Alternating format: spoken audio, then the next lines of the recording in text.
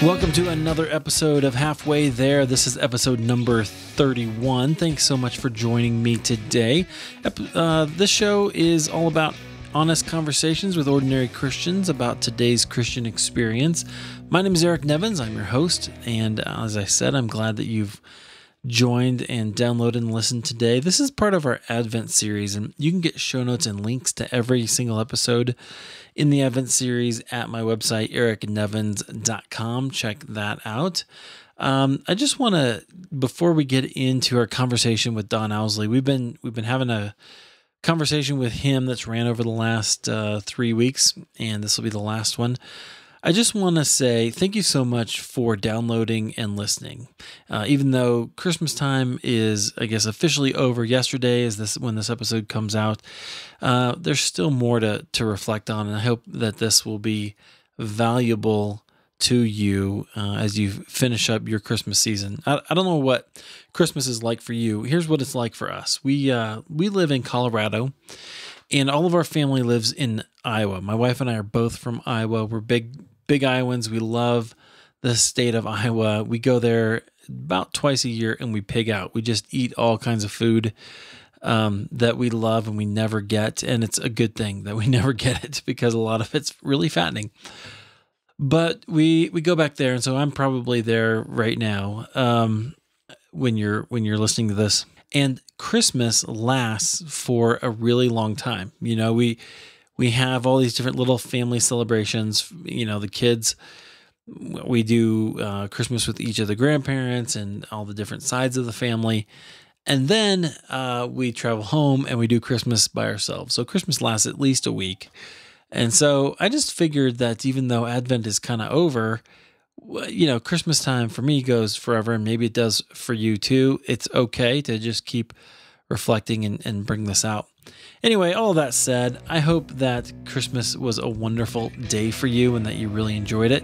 I'm going to just get into our interview right now with Don Owsley.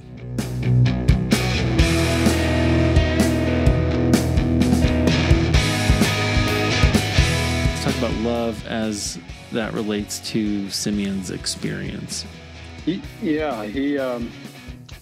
was anticipating this great hope. He sees the hope who brings the peace and salvation.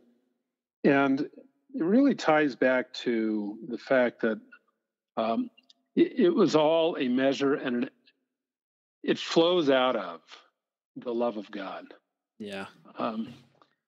He sent his son, as John 3 tells us, because he loved the world.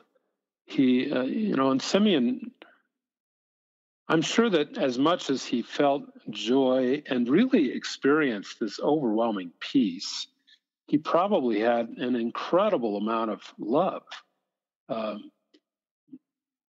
not only for God, but, for this new Savior that he saw.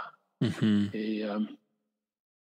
The kind of love that we often think of, and the love that God had promised in making us love him and love others, which he calls us to do. And this is exactly what Jesus is about.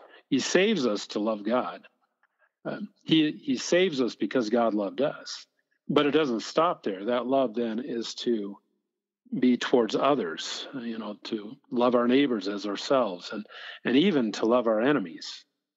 So love is a key and most important aspect of, as Paul says in 1 Corinthians 13, the greatest of these is love.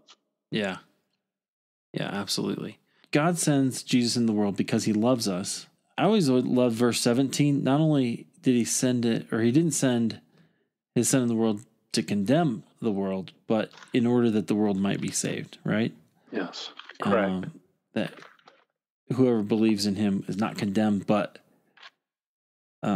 you're condemned already if you're just in your sin and don't have that protection of his blood. Let me ask you this question, Don. Like, there's no mention of love. You know what I mean? Like, to this point in Simeon's story, there's a lot of, like, it's easy to identify hope. It's easy to identify peace, and because he actually uses these words, and joy. You can clearly see it in the way he's acting, but you don't necessarily see love. Right. So where would you I don't know what to do with that. I guess one place that I think we can imply love is Simeon seems to have a really close relationship with God. That's true. Correct. Like which is something that I'm starting to learn to read scripture this way. I know you went to school. I forget you went to seminary. Yeah, 2 times. I had to get it right. It took me a couple times too. Right. So we, when you do that, that experience kind of gets put on a pedestal in some ways, and I suppose rightfully so. It's a focused training, but we learn to dig into scripture, and we learn to all these principles of interpretation and application and all this stuff. But having been out of that now for a while, I'm starting to read scripture in terms of looking for the relationship to God. You know what I mean? Yes. Right. So I love to see a passage like this, and to see, Simeon. It's not just that he was hopeful because of the promises that were made, or, he was joyful because now he's seen a baby. Right. It's actually because of what his love for the Lord is. It's because he loves the Lord, and his joy comes out of that love. We tend to read things only at face value. Yeah. But when you compare scripture with scripture, as we're supposed to do, and look at not only the explicit lessons of what it's saying, but also comparatively looking at what is implied. I think when we look back at the verse where it says, Simeon, this was a man righteous and devout. And the whole idea of righteous was the fact that this guy he had a Proverbs kind of life. He lived the life of righteousness, fulfilling the law of God. And the law of God is fulfilled by loving God and loving others. So all the 10 Commandments and all the other laws in Leviticus and Deuteronomy and Numbers are an expression of God's love, and an expression of how we are to love one another, how we are to love even our strangers and enemies.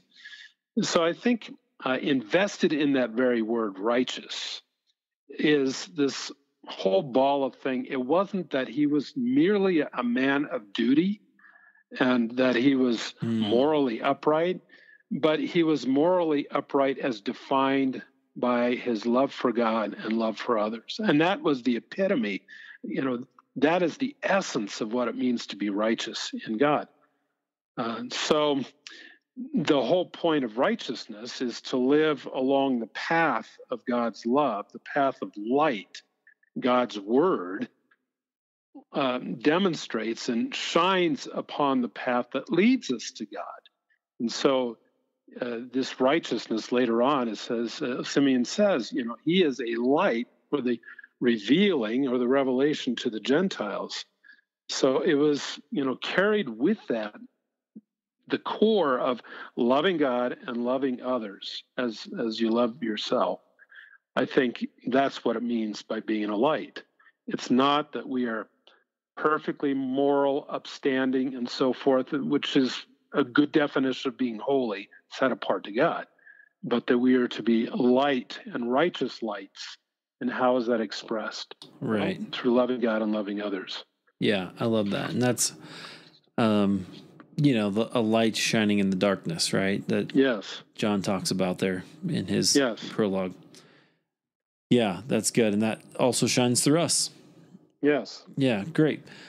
Okay, well, I think that wraps up love. Thanks, Don. I appreciate that. How can people, if they want to connect to some of your writing and things, how can they do that? So donowsley.com.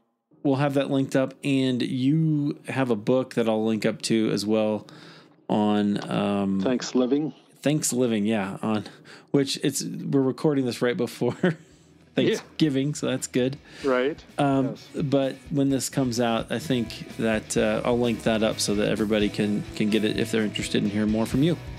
Awesome. All right. Thank you. Yeah, thanks, Don. Appreciate it.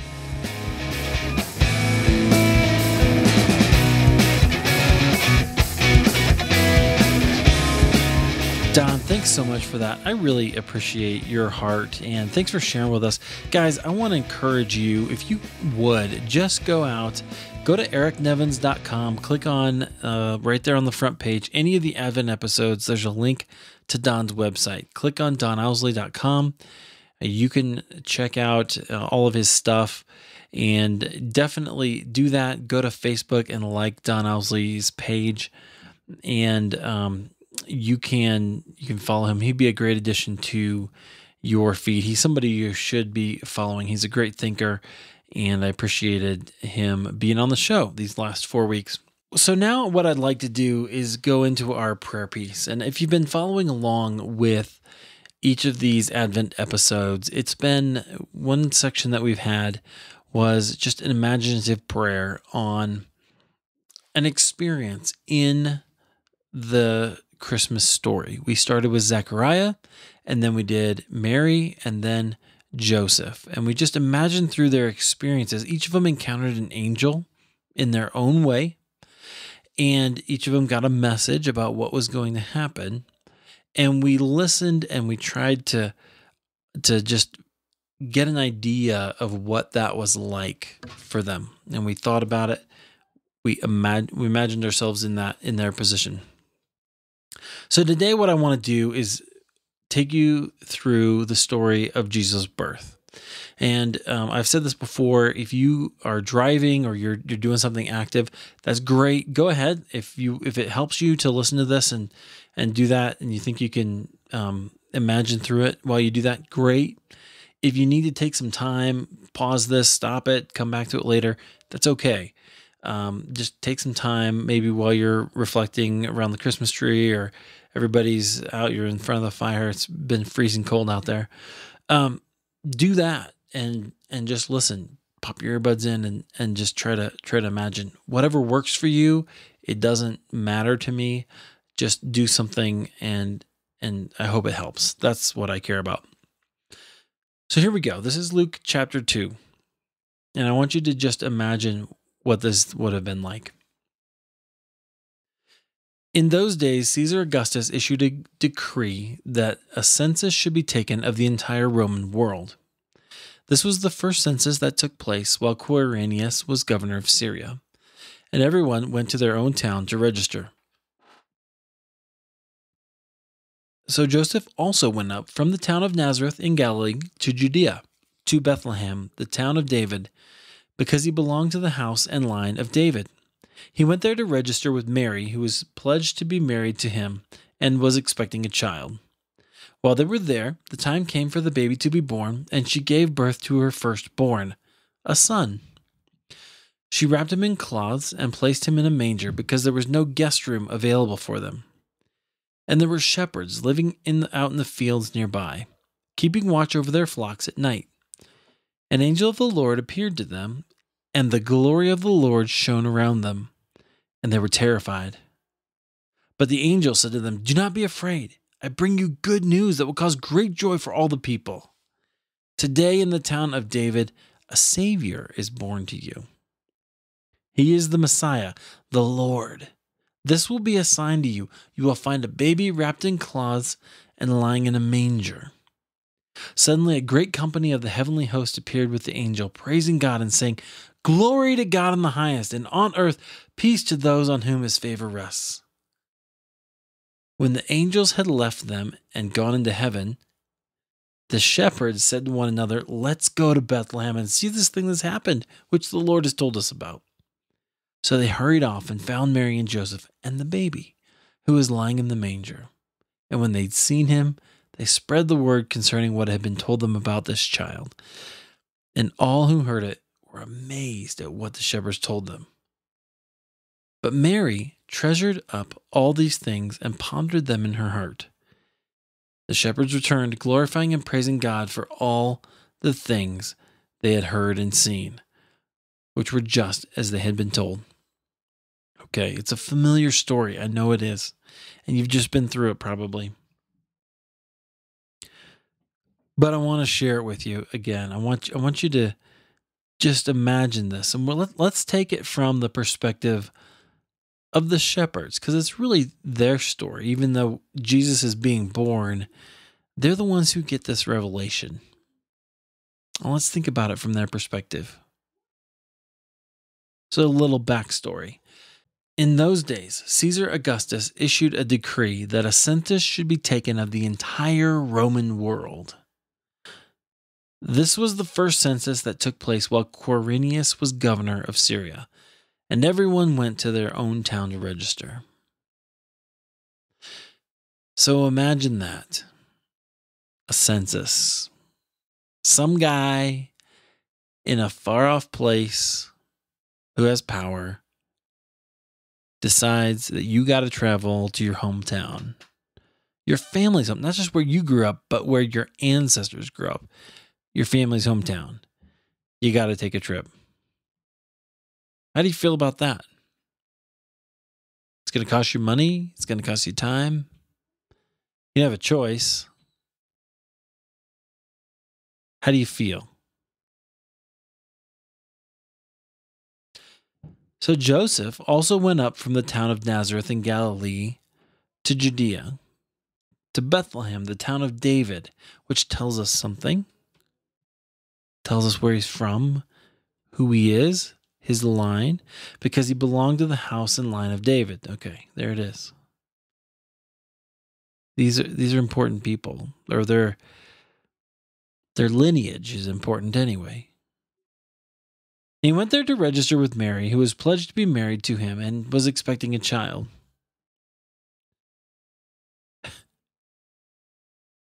Just imagine how that looks, right? Not married, expecting a child. At least in that day. And while they were there, the time came for the baby to be born, and she gave birth to her firstborn, a son. She wrapped him in cloths and placed him in a manger because there was no guest room available for them.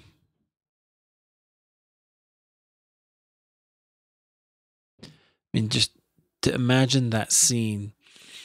First century Jewish houses had a main level where they put it's where the animals were and the family lived and the cooking was done and their living space. And then they had a guest room up above. The town is swollen, all this families come in, and the guest room's taken. And so Mary and Joseph are down with the family and the animals.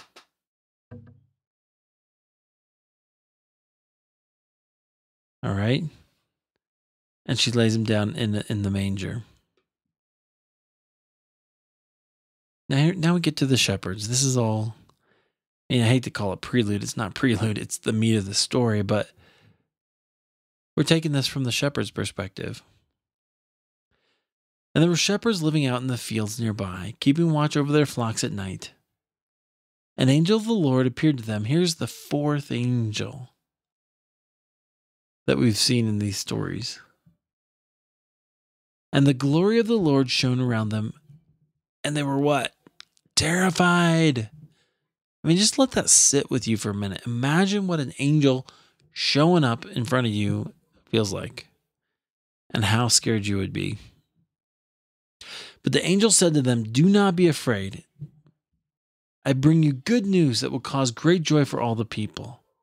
Today in the town of David, a Savior has been born to you. He is the Messiah, the Lord. This will be a sign to you. You will find a baby wrapped in cloths and lying in a manger," which was unusual. They're going to go look. But first, just imagine how you'd feel about that. Like lying in a manger. Why? Okay. You're wondering. Suddenly, a great company of the heavenly host appeared with the angel, praising God and saying, "Glory to God in the highest." Now, just let that burst into your imagination. It's one angel, and then it's 1,000. And the sky lights up with the glory of God. And the sound that erupts into your ears is unlike anything you've ever heard. And the praise for God is unbelievable. Glory to God in the highest, and on earth peace to those on whom his favor rests. And that's a message being given to you. His favor's resting on you.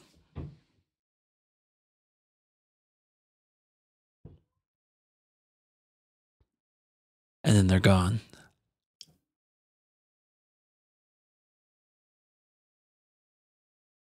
And you can't decide if it's a relief or disappointing. Because you could have listened to that forever. And when the angels had left them and gone into heaven, the shepherds said to one another, "Let's go to Bethlehem and see this thing that has happened, which the Lord has told us about." I mean, there's no denying who this is from. Or whether or not you saw it, the other guys all saw it too. So they go. They hurried off and they found Mary and Joseph banging on doors. "Hey, who's got a baby in a manger? Who's got the baby in the manger? Baby in the manger? Baby in the manger? Nope, baby in the manger." They find him. You know, what was that like? How excited you have to be to go do that. Just start banging on doors. And when they'd seen him, they spread the word concerning what had been told them about this child. And all who heard it were amazed at what the shepherds told them. What? How many angels? You saw an angel. Are you sure?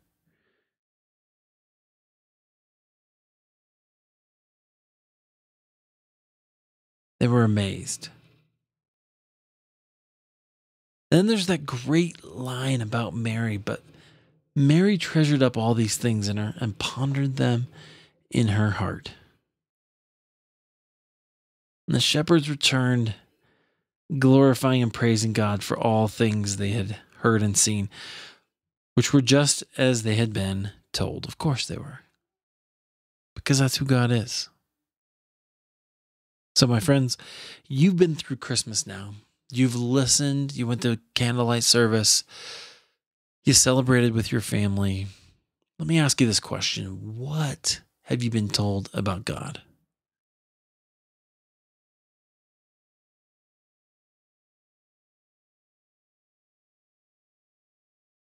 How has that led you to praise and to glorify Him? And how have you tested it to find out that it's just as you've been told? I'd like to submit to you that as we've waited for Christ, that He has proven true.